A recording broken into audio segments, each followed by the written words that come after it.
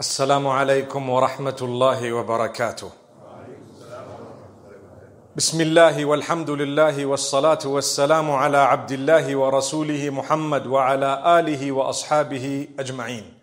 My brothers and sisters, the Prophet Muhammad sallallahu alayhi wasallam spoke the truth. He was sent to us by Allah to deliver the goodness that Allah had revealed to him.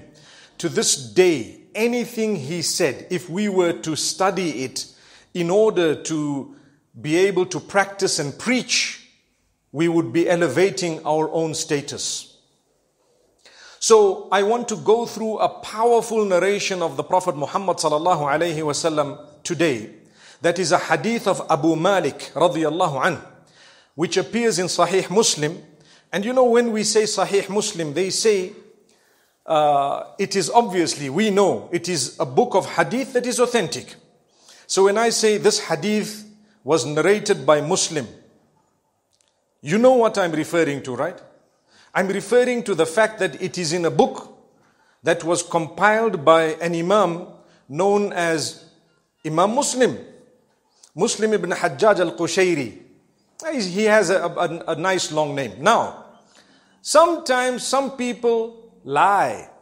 They say anything and everything.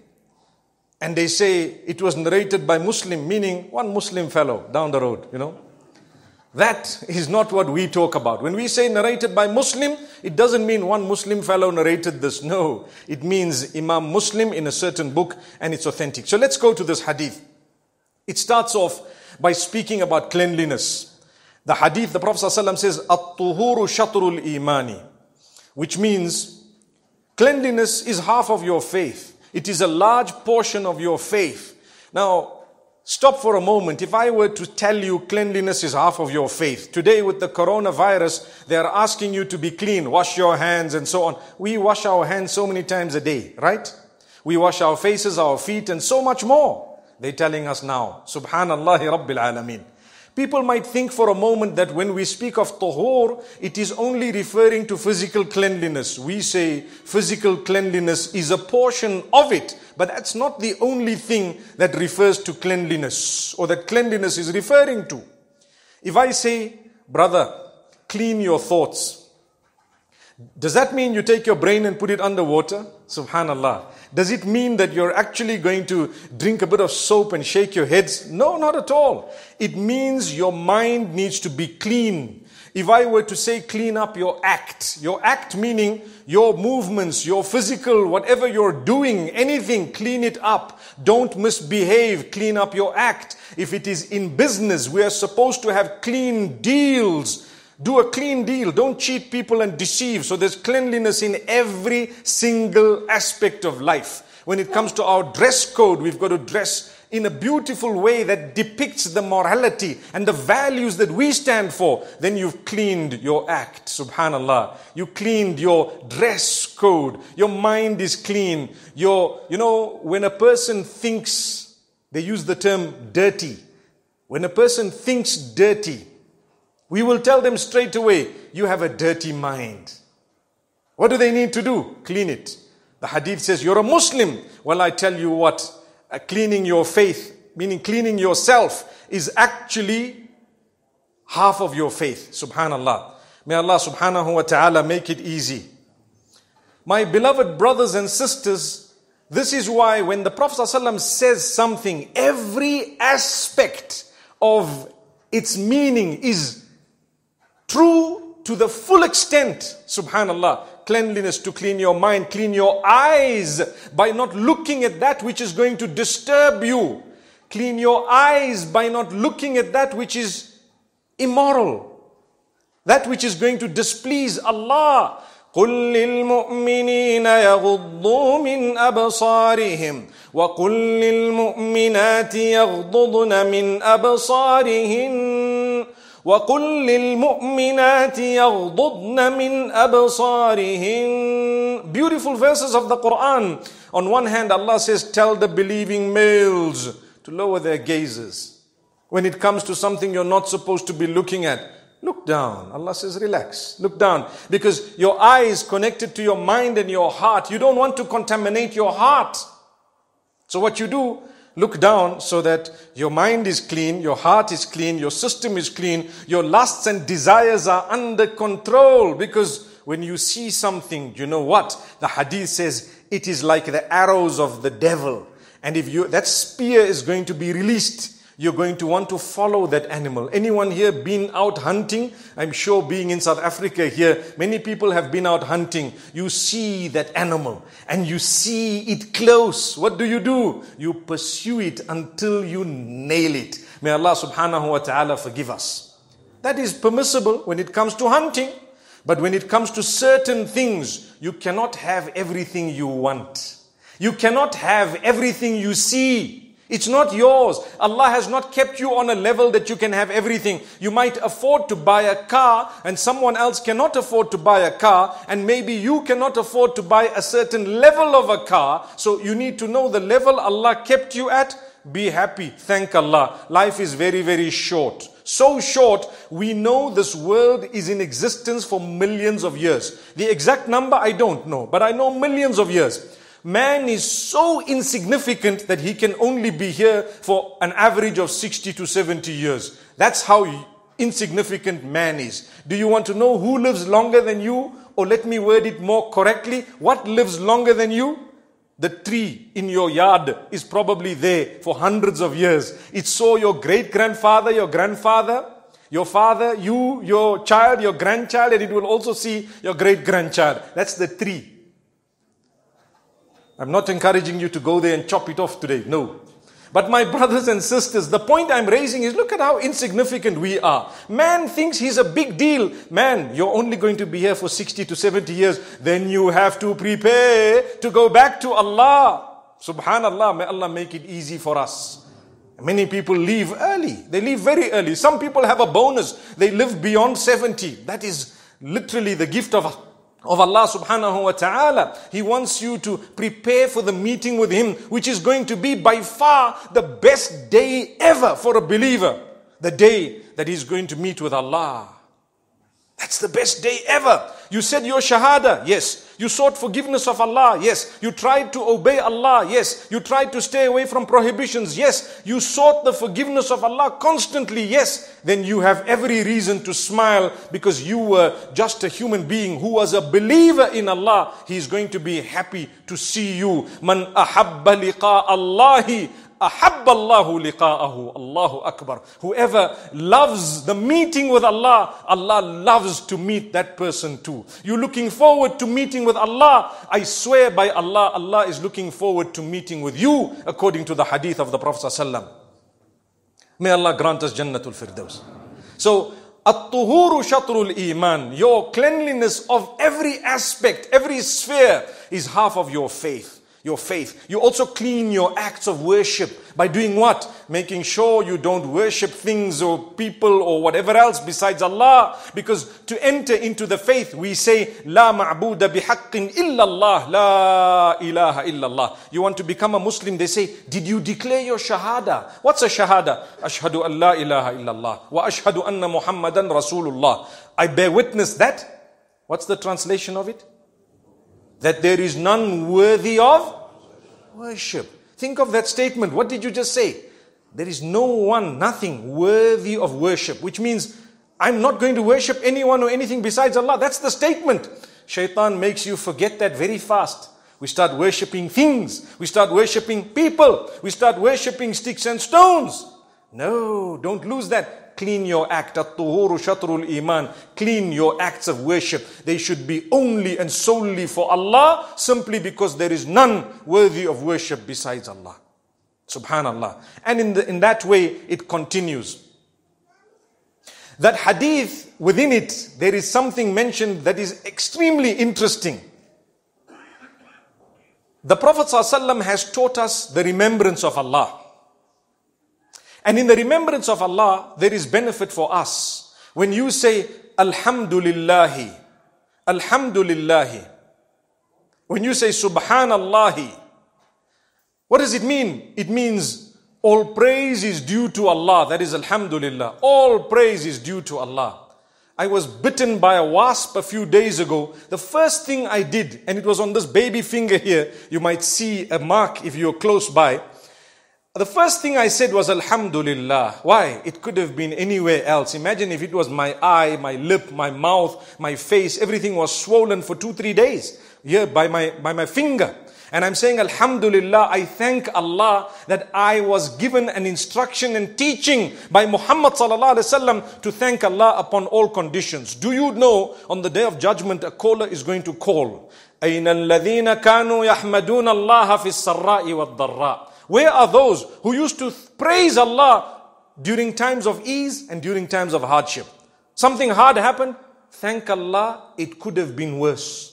Something good happened, thank Allah, it is only from Him. La ilaha illallah. You're a believer. You're different from others. You believe in Allah. Nothing bad that has happened to you can have been, subhanallah, from anyone besides Allah. If something bad happened to you, it was in the control of Allah. He allowed it to happen. Maybe something you did might have caused that to happen, in the sense that Allah might have inflicted you with something as a result of what you did. It's possible. We know of punishment. Punishment is the truth. It comes in this world and it will also be in the hereafter. But we also know that Allah subhanahu wa ta'ala taught us something. وَمَا كَانَ اللَّهُ مُعَذِّبَهُمْ وَهُمْ يَسْتَغْفِرُونَ. Allah will not punish them while they are seeking the forgiveness of Allah. If something negative happens to you, seek the forgiveness of Allah. And the condition of your heart will determine whether it was a punishment or not. If your heart is made distant from Allah because of something that happened to you, that is a punishment. And if your heart became closer to Allah as a result of something that happened to you, it was the biggest blessing. Whether positive or negative is besides the point. You know what that means? Some people get a lot of money, they get a good job, they have a lovely family, they forget Allah. That's a punishment. Why? It was something that looked positive, but it drove you away from Allah. It took you to the clubs and it took you to bad habits. If that's the case, it was a punishment. It's not a blessing. Something looking good was not a blessing because it drove you away from Allah. And on the other hand, something that was looking so bad, you lost your job, you lost your limbs, you had an accident, someone passed away, etc. If it made you come for salah and change your life, wallahi, that was a blessing from Allah. Anything that brings you close to Allah is a blessing. That's why sometimes a person gets sick. And he's a wealthy guy. And he says, I'm going to the doctor. Go to the doctor. Doctor says, we're doing all the tests. He said, yes, we're doing the tests. He gets the MRI and he gets this done and that done. Pause for a moment. May Allah grant shifa to all those who are sick and ill. Say Ameen. All those who are sick and ill. And may Allah protect us all. Ameen. So he gets everything done, and you know what? They don't know what's the story. Why? My brother, you don't do your salah on time. You're not worshipping Allah. You're far from Allah. You're engaged in sin and so on. And Allah loves you enough to make you realize that it's only in the hands of Allah. So you'll go to the doctors, and you should. But if nothing happens, nothing comes out one after the other, and then the doctor tells you, you know what? You only have 6 months to live. A person who that statement draws closer to Allah is actually blessed. And the other one will get frustrated, start questioning Allah. Why are you doing this to me? Why me? I've got little children. Forget about it. You're not the first person with little children who's got 6 months to live. And by the way, when they say 6 months to live, it's not even cast in stone, because you might live for another 60 years. Who knows? It's only a statement. They might be totally wrong. How many people have left, for example, healthy and they've died without a problem? And how many people have been told 24 hours to go, 24 years still? They're saying, Salam alaikum, Buddha. MashaAllah, may Allah grant us ease. Rely on Allah. If anything brings you closer to Allah, it is a blessing. So remember, Subhanallah, Alhamdulillah, Allahu Akbar. These are great praises of Allah subhanahu wa ta'ala. The hadith speaks about how Subhanallah and Alhamdulillah, they actually not only fill the scales, but they fill in reward the space between the skies and the earth. Just by saying Subhanallah, Alhamdulillah. Subhanallah. Get into the habit of praising Allah.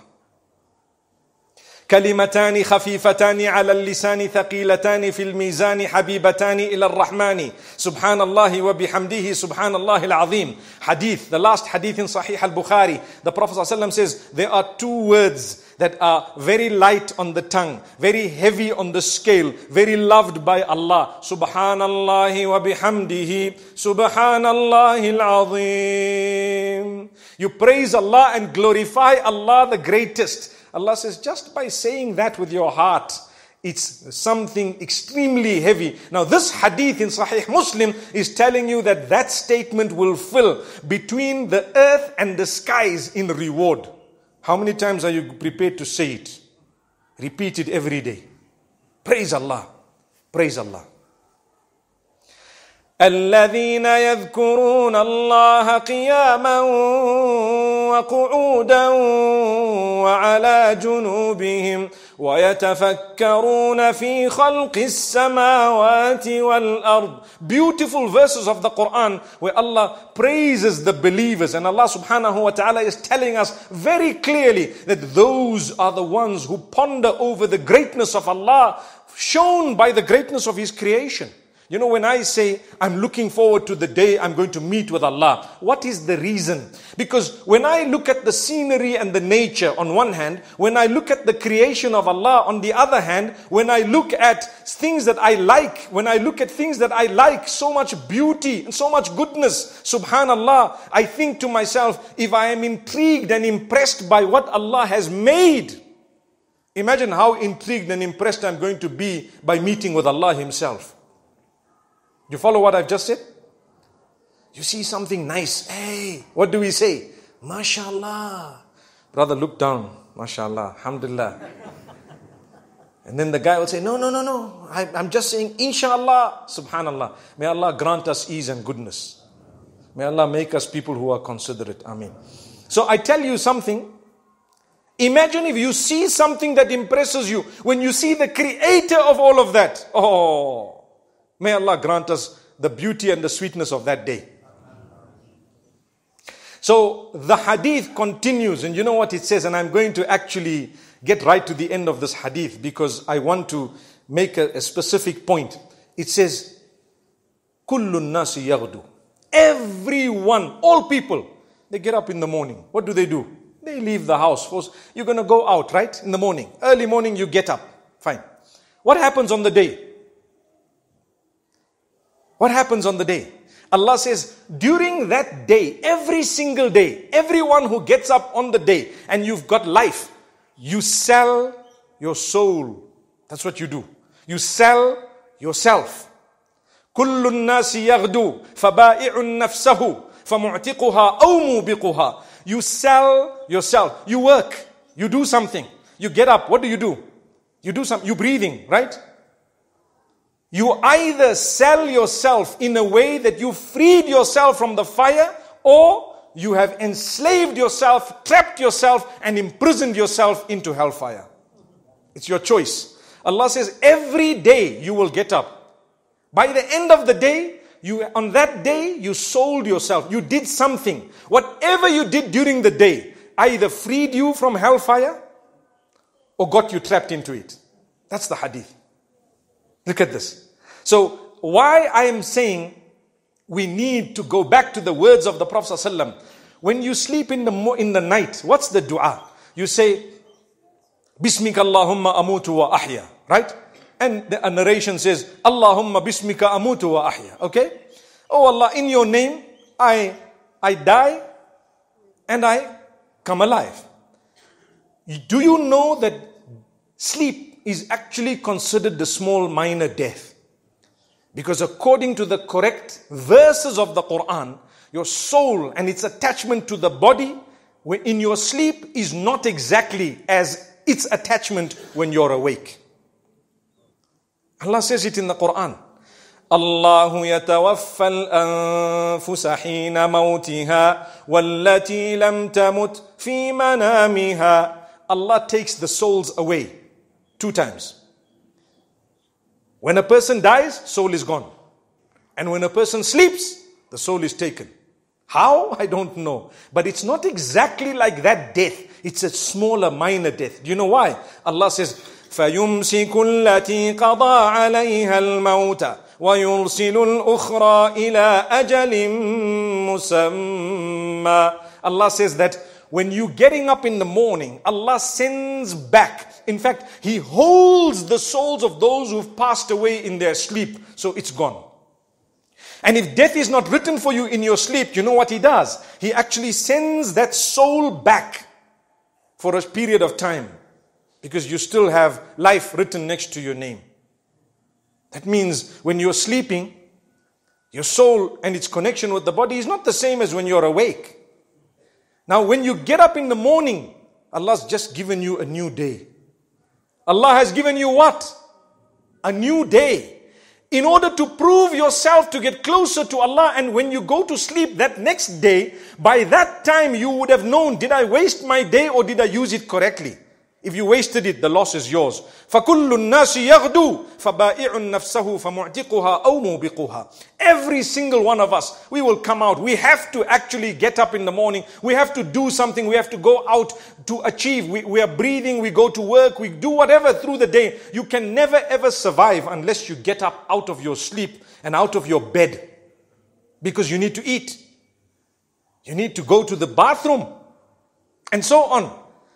And you know what? Allah says, well, during that day, you either sold your soul to the devil or to Allah. Basically, that's in a nutshell the meaning. It's up to you. Today, what am I doing? Wallahi, we're all lucky. We're fortunate. We are in the house of Allah. This, if our intention is right, we are selling our souls for Allah. Right or wrong? Don't spoil it. Don't contaminate it. When you leave here, make sure that you've kept it that way. And Allah will grant you ease. Allah will grant you goodness. Care for people. Talk nicely to others. Respect people. Help others. What are you doing? You're selling your soul to Allah, for Allah, to Jannah, to paradise. The minute you head in the wrong direction, tell yourself, Allah gave me today, I might not have tomorrow. And let me not sell my soul to the wrong side. I'm walking away. The strongest of us is the one whose heart desires and has an urge to do that which is displeasing to Allah, but they abstain solely because they want to please Allah. You know, there was a certain brother who came to me. He said, you know, I used to be an alcoholic. Listen carefully, because I'm sure we might relate to this with some people. I used to be an alcoholic. I quit it for the sake of Allah. But now I miss it. Subhanallah. Am I allowed to say this? He asks me. I say, brother, don't say it to anyone. There's no point. I'm glad you're being honest with me, but I can help you by telling you, every time you miss something or you want to do something and you know that this is displeasing to Allah, so you don't do it, Allah writes a reward for you. He writes a reward. Why? The hadith says it clearly. Man hamma bi sayyi'atin. Whoever wants to commit a sin. Hey, I really want to do this. I really want to do this. Whether it's drugs or adultery or gambling or whatever else it may be. What I spoke about now, alcohol, whatever it may be. You want to do it because the shaitan within is driving your lust and desire towards it. And then the hadith says, if you stay away only because of Allah, He writes a reward for you. By doing what? I just sat and my brain was thinking. That's all. My brain was thinking. I almost got up, but I didn't. Allah says, for you is a sitting reward. Sitting reward. Because you quit something and you didn't do it for the pleasure of Allah. May Allah make us such that we are clean. We praise Allah often. And at the same time, when we sell our souls, we sell it for Allah, to Allah, and we earn Jannatul Firdaus by the mercy of Allah. أقول قولي هذا وصلى الله وسلم على نبينا محمد.